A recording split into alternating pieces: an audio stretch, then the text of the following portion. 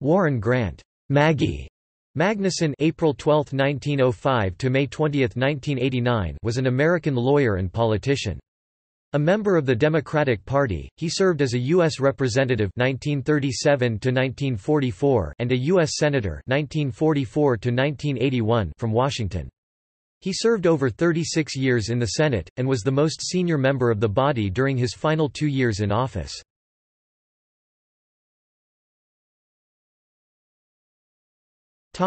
Early life and education. Warren Magnuson was born in Moorhead, Minnesota. His birth date is given as April 12, 1905, but the actual records of his birth are sealed. He apparently never knew his birth parents. According to various sources, his parents either died within a month of his birth, or his unmarried mother put him up for adoption. He was adopted by William Grant and Emma née Anderson Magnuson, who gave him their name. The Magnusons were second-generation Scandinavian immigrants who operated a bar in Moorhead, and who adopted a daughter named Clara a year after adopting Warren. His adoptive father left the family in 1921. Magnuson attended Moorhead High School, where he played quarterback on the football team and was captain of the baseball team. While attending high school, he ran a YMCA camp, worked in the wheat farms, and delivered newspapers and telegrams in Moorhead and in nearby Fargo, North Dakota. He graduated in 1923, and then enrolled at the University of North Dakota in Grand Forks. In 1924, he transferred to the North Dakota Agricultural College in Fargo, which he attended for a year.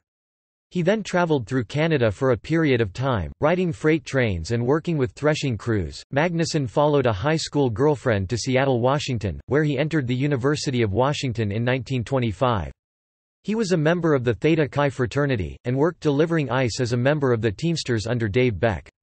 He received a Bachelor of Arts degree in 1926, and earned a Bachelor of Laws degree from the University of Washington School of Law in 1929. A Democrat, he first became active in politics in 1928, volunteering for A. Scott Bullitt for governor and Al Smith for president.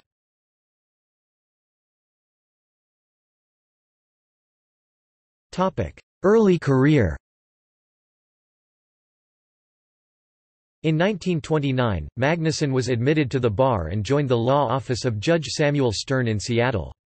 He served as secretary of the Seattle Municipal League from 1930 to 1931. He served as special prosecutor for King County in 1932, investigating official misconduct. He also founded the state chapter of the Young Democrats of America that same year. He was a leading supporter of repealing state prohibition laws and establishing the State Liquor Control Board. From 1933 to 1934, Magnuson served as a member of the Washington House of Representatives from the Seattle-based 37th Legislative District. As a state legislator, he sponsored the first unemployment compensation bill in the nation. He was a delegate to the State Constitutional Convention in 1933. He briefly served as Assistant United States District Attorney before being elected Prosecuting Attorney of King County, serving from 1934 to 1936.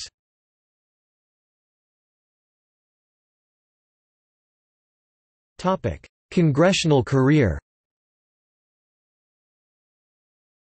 Magnuson was first elected to the House of Representatives in 1936, filling a vacancy caused by the sudden death of fellow Democrat Marian Zionchek on August 7, 1936.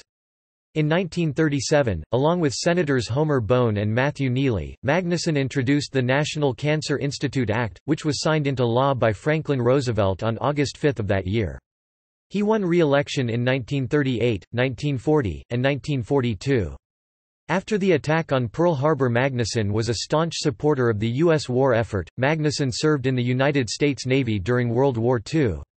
He was aboard the aircraft carrier USS Enterprise for several months, seeing heavy combat in the Pacific Theater until President Franklin D. Roosevelt ordered all congressmen on active duty to return home in 1942.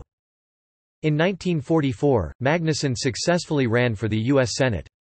He was appointed on December 14, 1944 to fill the vacancy created by Homer Bone's appointment to the Ninth Circuit Court of Appeals, thus resigning from the House and starting his service in the Senate a month early. He was re-elected in 1950, 1956, 1962, 1968, and 1974. He served on the Senate Commerce Committee throughout his tenure in the Senate, and the Senate Appropriations Committee during his final term.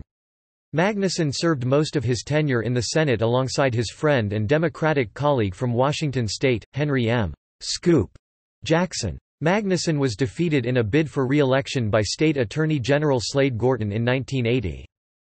In August 1950, Magnuson proposed voluntary enlistment for the Japanese in the American Armed Forces and sent a cable request to General Douglas MacArthur on the practicality of the proposal. In November 1961, President John F. Kennedy visited Seattle and was an honored guest at a celebration honoring Magnuson's first 25 years in Congress. Nearly 3,000 people paid $100 each to attend the dinner. At the end of August 1966, after President Johnson announced the nominations of Charles F. Luce for Undersecretary of the Interior, John A. Carver for Federal Power Commission membership, and David S. Black for BPA Administrator, Magnuson announced the Senate Commerce Committee would hold hearings into the Carver nomination on September 1 and described Luce as, "one of the most able, dedicated, productive public servants I know." On November 7, 1967, President Lyndon B. Johnson signed the Public Broadcasting Act of 1967, noting Magnuson as one of the members of Congress to have been part of the team that has brought this measure to the White House to make it the law of our land. At least 3 important pieces of legislation bear his name: the Magnuson-Stevens Fishery Conservation and Management Act, commonly referred to as the Magnuson Act, the Chinese Exclusion Repeal Act of 1943, and the Magnuson-Moss Warranty Act. He was also instrumental in keeping supertankers out of Puget Sound, by slipping an amendment to a routine funding reauthorization bill through on the Senate and House consent calendars. Magnuson was responsible for special legislation that allowed Poon Lim, a Chinese sailor who in 1942 survived 133 days alone at sea as a castaway, to immigrate to the U.S. Magnuson attended the May 5, 1978 dedication ceremony for Riverfront Park in Spokane. Shortly thereafter, during a town hall, President Jimmy Carter said, "No one could be in a better political position than to be preceded and introduced by men like Tom Foley and Senator Warren Magnuson. I know of no one in the Congress than these 2 men who are more respected, more dedicated to serving their own people well, but who have also reached, because of their experience and knowledge, sound judgment and commitment, a position of national and even international renown and leadership."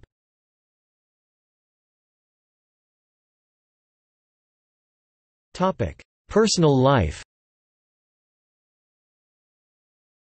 In 1928, Magnuson married Eleanor Peggy Peggins Maddew, who had been crowned Miss Seattle the previous year. They remained together until their divorce in 1935. Magnuson dated a number of glamorous women, including heiress and cover girl June Millard and actress Carol Parker. In 1964, he married Jemaine Elliott Peralta (1923–2011), widowed as a teenager, in a ceremony conducted by Rev. Frederick Brown Harris at the Omni Shoreham Hotel. The couple remained together until his death, and he helped raise Peralta's daughter from her previous marriage, Juanita. Magnuson and his wife are interred in Acacia Memorial Park in Lake Forest Park, north of Seattle.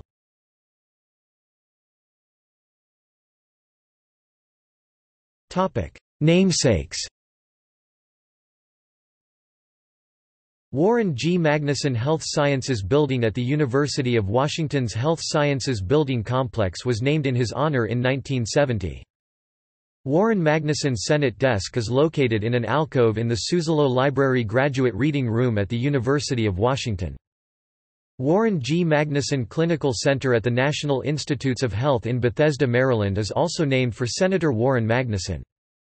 Warren G. Magnuson Park in northeast Seattle was named in his honor in 1977. Warren G. Magnuson Puget Sound Legacy Award has been established by the people for Puget Sound. The Washington State Democratic Party holds an annual Magnuson Awards dinner, sometimes referred to as the Maggies, per his nickname. The Intercollegiate College of Nursing building in Spokane, Washington on Fort George Wright Drive near Spokane Falls Community College is also named after him.